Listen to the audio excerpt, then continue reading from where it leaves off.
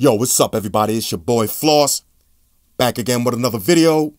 And today we're going to do a quick unboxing of the Huawei Honor 6X, also known as the Hawaii 6X. Now we got another heavy hitting trap phone alert, hashtag another one.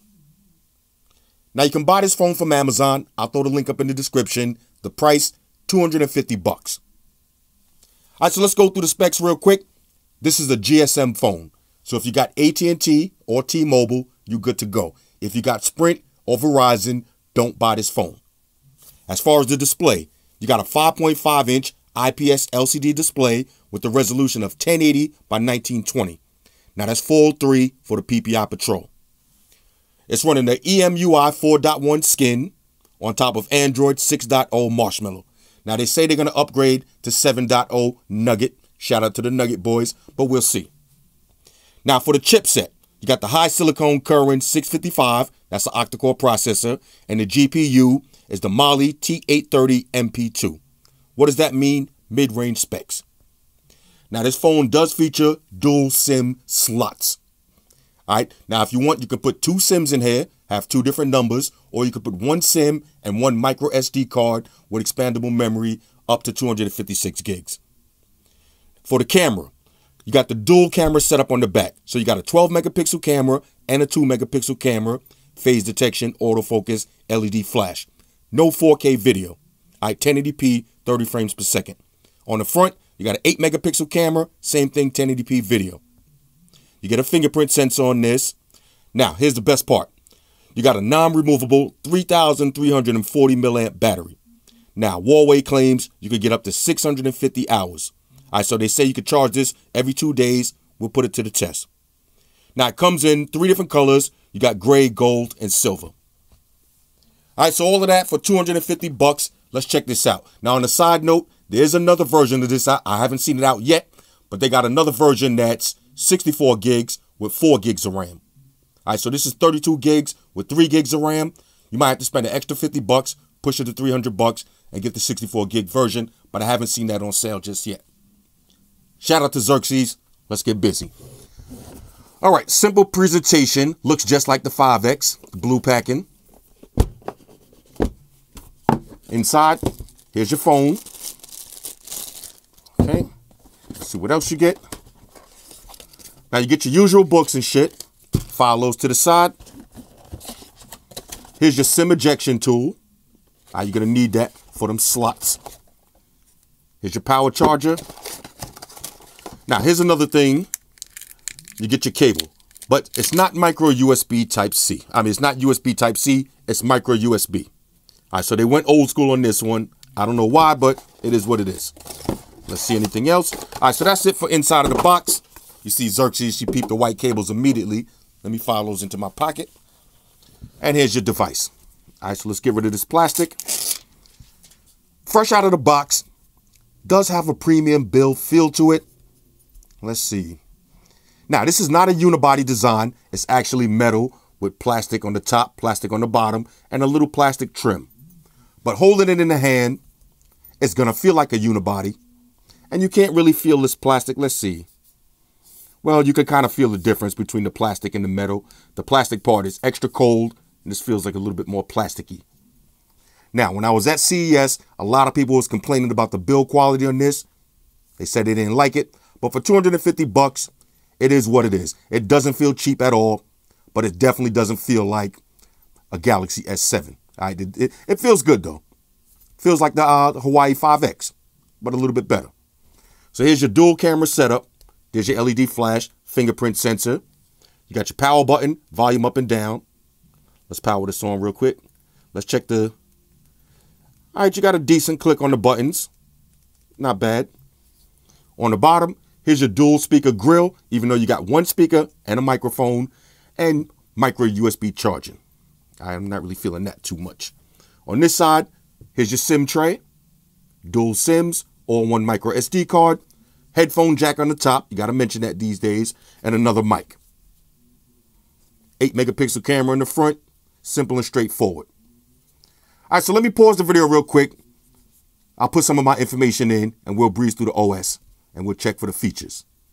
Talk amongst yourselves. All right, y'all, so we back in. Now, I just put my information in the phone. I've been playing around with it for a few minutes, and I got to tell y'all, on a scale of 1 to 10, for $250, this is a win. All right, this is a solid budget phone. Now, is this going to replace your Galaxy S7 or your LG V20 or your Google Pixel or your iPhone 7? No. Why would you buy this phone? Well, this is the perfect budget phone, the perfect trap phone, the perfect throwaway phone, the perfect give to your parents kind of phone, or the perfect give to your kids phone. $250, I would say this is a win. Now, is this the best trap phone out right now? I would say no, because it is missing a couple of things, and we'll talk about that in a minute. First, build quality. Definitely not the most premium feel. All right, now, I am a fan of the unibody designs. I like the metal casing on the back.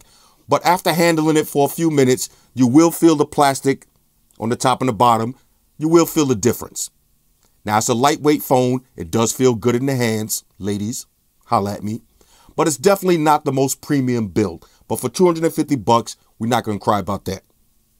Fingerprint sensor. Now, y'all heard me say this before. In my opinion, Huawei makes the best fingerprint sensors on the market. Now, I got a bunch of Huawei phones, and all of them work the same, from the budget ones to the flagships. Fingerprint sensor, super responsive, almost too fast. Now, out of all of the Huawei phones, this is probably the slowest one, and it's still right up there with your Galaxy S7, and in my opinion, better than the LG V20. Display. 5.5-inch IPS LCD display. Now, y'all know I like the AMOLED panels better, but this one is not bad. Now, if you go to the settings real quick, you'll notice I got the brightness pretty much on max. And it does look vibrant. It looks colorful. You get some good viewing angles, but the colors look a little bit washed out. All right, definitely not as vivid as the AMOLED panels. Doesn't look as cartoonish. Kind of looks like a V20, but a little bit less. But the display, not bad, and especially for that price, $250. Y'all know the drinking game. Every time you hear me say $250, have a drink. For $250, the display is right on par with all of the other trap phones. Now, let's go through the settings real quick. Now, you got your notifications. Now, you can swipe those away. In your shortcuts menu, standard, but you do got your screenshot button. That's perfect for when you're trolling Instagram in the middle of the night, looking for the new memes. Now you got a screenshot button on deck. You ain't got to be fumbling around with the power button and the volume down. Speaking of volume down, buttons. Now the buttons on this, they do feel a little bit plasticky.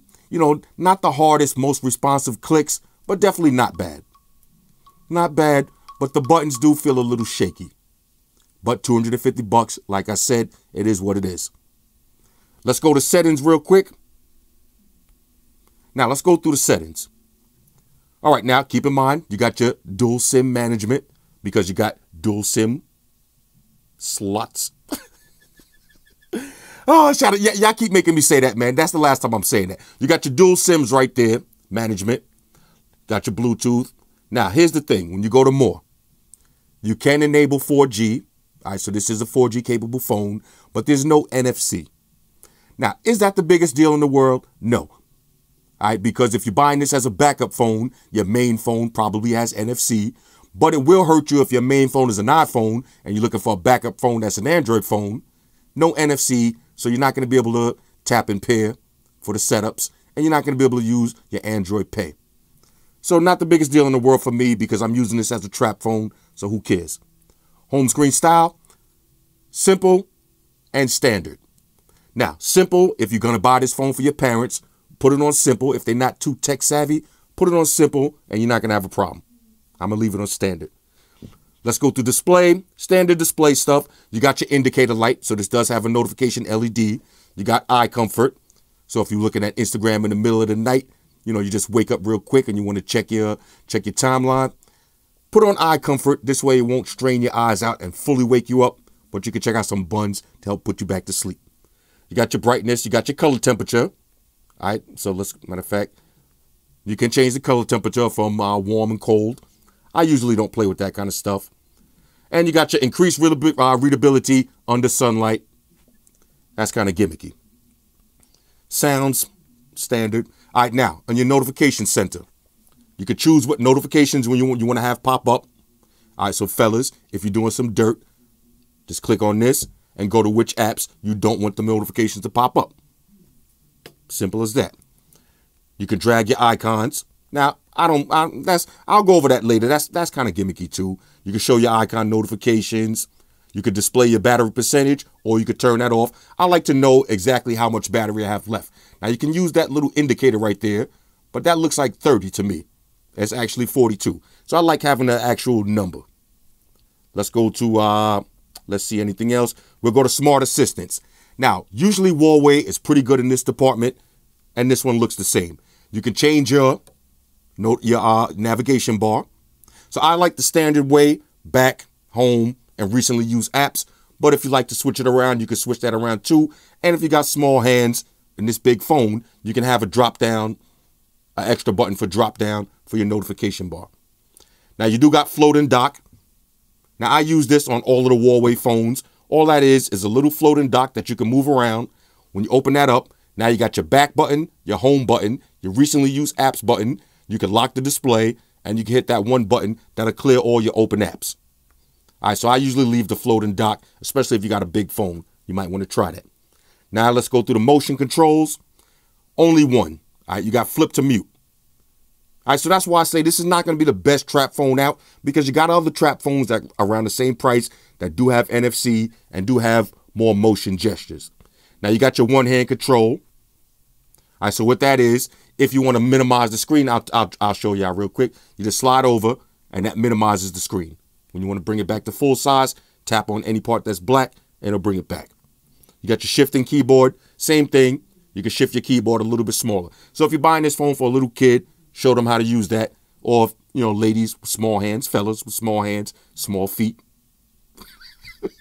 Hey, it is what it is. You can use that too. All right, I'm not going to discriminate. You got your voice control. Simple and straightforward. You got your smart cover. So this phone does have a smart cover. That's like the LED, not the LED, the S-View kind of cases for the Galaxies. A lot of other phones make those too, but you do have one on this. And on a big phone like this, you might want to try that. Personally, I would pass on that. Smart headset control. So when you plug your headphones in, you can control the headphones. You can schedule your power on and off and touch the disable mode. So this way, if you got it in your pocket, you don't accidentally press buttons. Now, to schedule power on and off, that's perfect if you're using this for a trap phone, because one of the main selling points of this phone is the battery life.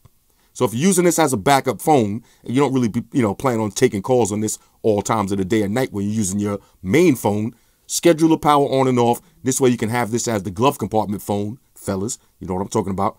Schedule this to come on and turn off only when the time is right. Let's see anything else. You got your do not disturb. Let's go to advanced settings. Okay, you got your battery manager. Okay, now, according to this, with 42% battery life left, I still got another 6 hours and 37 minutes. All right, so that's kind of crazy. You could turn on ultra power saving mode or regular power saving mode. Now, look, it breaks it down for you. So right now with this 42%, I got 6 hours and 37 minutes left. If I put on power saving mode, I'll have 7 hours and 9 minutes. And if I put on ultra power saving mode, 10 hours and 42 minutes. So that's kind of dope. So if you plan on spending the night, you go to a club or something, you plan on spending the night out, throw this in your glove compartment. You can either have it power on and off for yourself or put it on ultra power saving mode. And the next day you'll be guaranteed to have some power on your phone. You got mirror share, standard accessibility. Let's see, high contrast. Your standard accessibility features. And that's pretty much it. Now let's check the speakers on this. Let's go to YouTube. Test song, maximum volume. I'll put it next to the mic.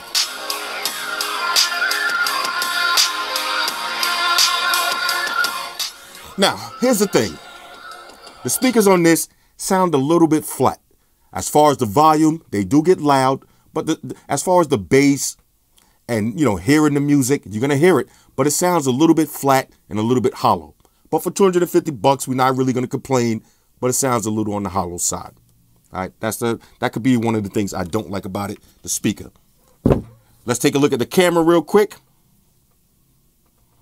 All right, so this is my first time seeing this camera. Now you do got the dual cameras on the back, which is going to give you that kind of feature like the iPhone 7 portrait mode or Instagram filters when you have a picture right here and the background is blurry. Now, if y'all check out my, matter of fact, I'll show y'all one real quick. Hold up, let me pull it up. All right, now this is how that double camera effect is supposed to look. Now, this is with the iPhone 7 in portrait mode, which is the dopest camera and the dopest feature out right now. Portrait mode on the iPhone 7 is ridiculous. All right, shout out to Xerxes, but look how crystal clear that picture looks, and you notice the background is blurry. Well, you can do the same thing on this phone. Is it going to look that good? We'll see. All right, so let's, I'll enable location, why not? All right, so let's take a quick photo, see how this looks. Point and shoot. Okay, activates quick. Now, right now, I didn't change any settings. Let's just see how this looks. Took a picture of the Honor 8. Looks pretty good. I'm under optimum lighting right now, so it should look good. Let's go to the settings real quick and see what you got. Now, you can flip, turn to your front-facing camera. There's your Instagram filters. Let's see what else. Okay, now this is to change the aperture. Now, in order for me to really get a good photo with this, I have to play with this and try to do a dual photo. But you can use that if you want. You got your flash on and off. Toggle between video and standard. You do have a start and stop button. You ever notice on some phones, when you put it in video mode, it automatically starts recording? I hate that. I absolutely hate that. Let's see. Let's find the settings on this real quick. Okay, now for the settings, just swipe over once. You got photo. You do got pro mode. Oh, that's surprising. Okay, so you got fully functional pro mode. Change the autofocus, change the ISO, all of the goodies. Okay, I'm surprised. That's a nice feature. You got beauty, video, pro mode. Oh, you got pro mode on your video camera too. That's pretty dope. Let's see any. Yeah, now you can hide that if you want. Now you can hide that little ring right there. But pro mode on video and photo, that's dope. You got HDR, night shot, panorama, good food, light painting, time lapse, slow motion, watermark, audio note. So you could put a little audio note to a photo. That's kind of nice. Let's see, resolution. Yeah, only full HD. All right, no 4K. So you got full HD videos. Let's exit out of that. Matter of fact, we'll put it on full HD. Let's go back to camera mode real quick. Okay, let's check the resolution. 12 megapixels. Okay. Select that.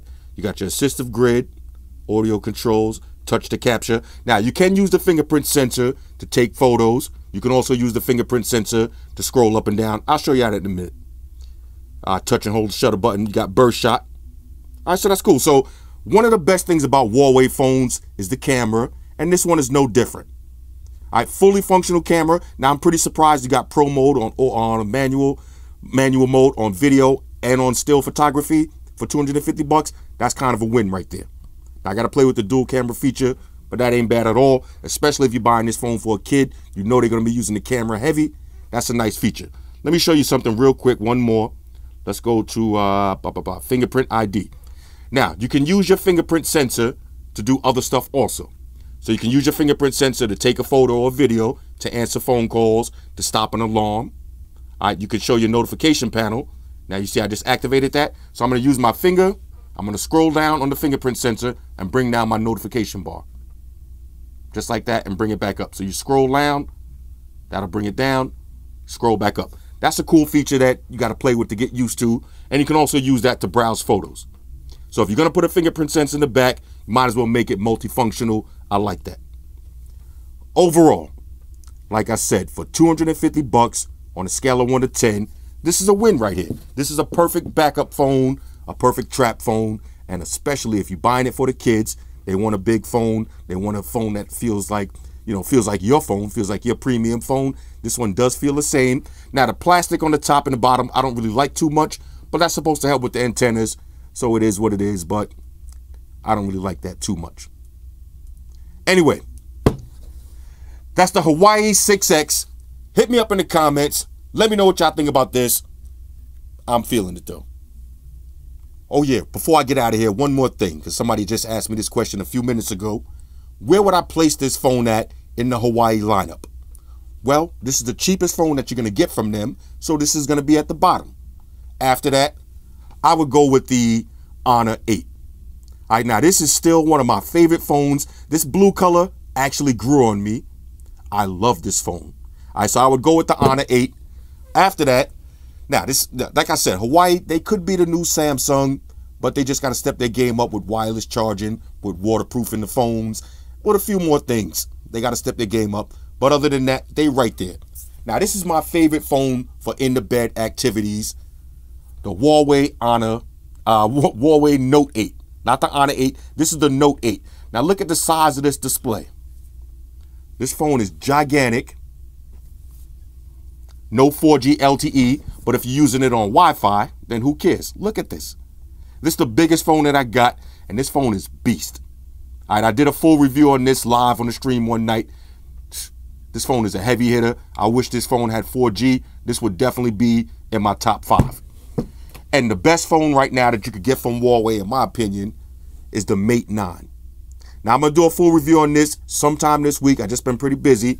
But this phone is a serious heavy hitter. This is a premium build phone. This is a flagship phone. All right, so don't confuse the 6X with the Mate 9. They may look the same. All right, but trust me. Now, if you want to feel the power of Huawei, then you got to get this phone right here. The Mate 9 is crazy. All 3 of these right here is dope. But if you're looking for that budget phone, then you might want to get the 6X. Now, I'm going to do a battle of the trap phones next week because I got another heavy hitter I'm about to show y'all in a few minutes. So we'll get into that. Shout out to everybody that rock with me on Facebook, Foursquare, Twitter, Google+. Shout out to all the Google gangsters. I see y'all holding down that Facebook page. Shout out to everybody hitting me up on Voxer. And a special shout out to everybody rocking with me on Instagram. Y'all know that's where I'm at full time, 100% full throttle. And a special shout out to everybody rocking with the new stream on Sundays. Y'all already know, Stream Gangsters on deck. Get your drinks ready. No meat boys allowed. Oh yeah, special shout out to everybody following me on Snapchat, Flossy_Carter. That's where I'm at. And a special shout out to the notification squad. I see y'all in the comment section early. #salute. Oh yeah, one more thing. I almost forgot. Fellas, ladies, say it with me. All y'all haters, all y'all trolls, close your eyes and picture me rolling. It's your boy Floss, I'm out. Deuces. Spock, run the beam up. Energize.